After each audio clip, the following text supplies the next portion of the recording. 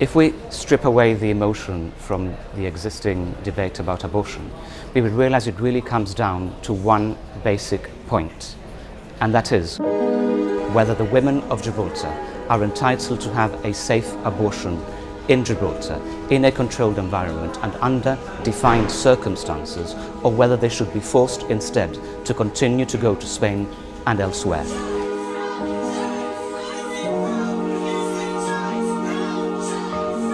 Being pro-choice is not being pro-abortion. I myself have 4 children of my own, but I would never dream of telling a woman what to do with her reproductive rights.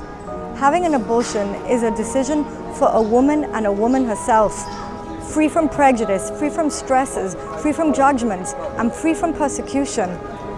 This is a decision that a woman has to make with her healthcare professional. It is not an easy decision or a decision that women make frivolously or free from anguish.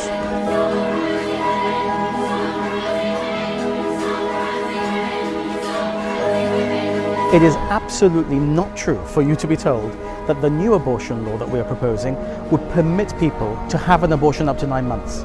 That is a lie.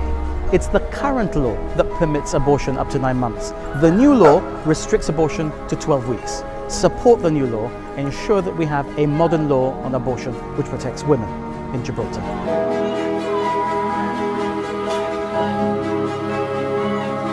In Parliament, I spoke and I voted in favour of the legislation. And on Thursday, the 24th of June, I urge you to do the same.